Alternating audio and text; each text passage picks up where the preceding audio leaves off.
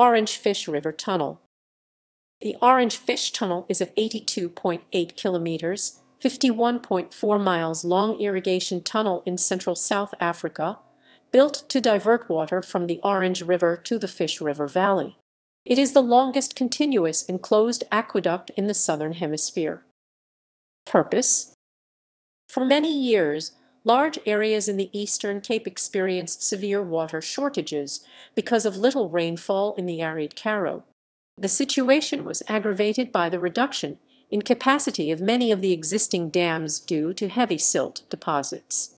The project to alleviate this situation comprised two interdependent engineering schemes, neither of which was any use without the other.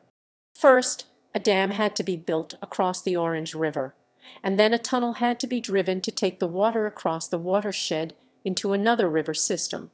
The Orange Fish Tunnel, together with its network of canals, weirs, and balancing dams, has enabled these areas to be restored and has made the irrigation of thousands of hectares of additional land possible. The main purpose of the tunnel is to divert water from the Garrick Dam route. The tunnel diverts water from the Orange River to the Great Fish River and the semi-arid areas of Eastern Cape Province. The Orange River is the largest river in South Africa by volume and the longest. It rises in the Drakensberg Mountains of Lesotho and flows westwards through increasingly drier country. The inlet tower at 4126 S 25-4546 E takes water from the Garrick Dam at Oviston. The name Oviston is an acronym based on the Afrikaans Orange vi Schrijver 2 and Nel. After traversing due south under the Cerberg Mountain Plateau, it releases the water to the Tebus-Spruit Tunnel outlet at 31-2522.5 S 25-3814 E to the Groot Brak River and onwards to the valleys of the Great Fish River and the Sundays River. The tunnel is on what is called a self-cleansing gradient of 2% from north to south. During construction, South Africa changed over from imperial measurement to the metric system, but special dispensation was made for this project to use imperial measure throughout, which was half built at the time. Construction started in 1966. Preliminary works included a tarred road running parallel to the route of the tunnel and 3 towns, Oviston at the north end, one in the one middle called Midshaft, and Tebus at the south end. These towns included such facilities as a clubhouse, tennis courts, a community hall, primary school, clinic, etc.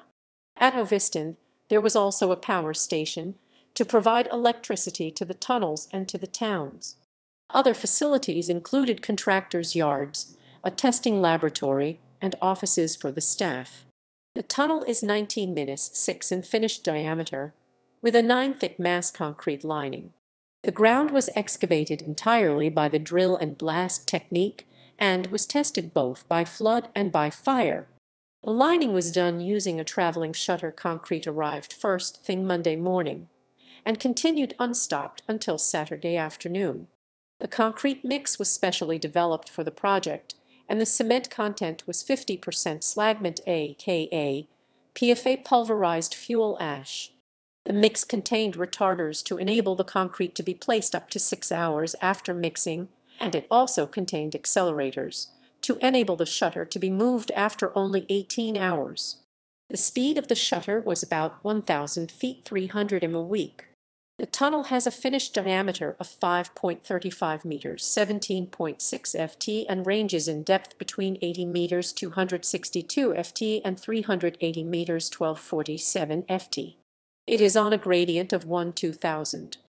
It was engineered by the British firm of consulting engineers Sir William Halcrow and Partners, in association with Messrs. Keepstein and Partners of Johannesburg. The client was the South African Department of Water Affairs. Halcrow's senior partner, Sir Alan Muirwood, sometimes known as the father of modern tunneling, worked on many of the world's leading tunnel projects, including the Orange Fish Tunnel. The senior engineer in charge of the design and supervision was Barry Kidd, who died young before construction was complete. The tunnel was opened in 1975. When completed, the tunnel's length of 83 km 52 mi was the longest continuous enclosed aqueduct in the southern hemisphere and the second longest water supply tunnel in the world.